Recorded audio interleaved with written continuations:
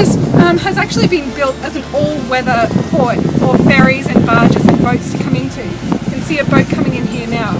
The water is always going to be nice and calm in here because they've built this rock wall to prevent any of the weather from coming in. What they've also done is, in between those red and green poles there, they've actually dug out or dredged out a channel through the ocean floor. So you can see here some really great examples of humans having an impact on the environment. This here, I remember when I was a kid coming snorkeling in this area just here. It used to be a beautiful reef. However, they've now taken that reef out, had great impacts on the delicately balanced ecosystems that were in this area. But, however, we have this beautiful port and this beautiful hotel to stay at too.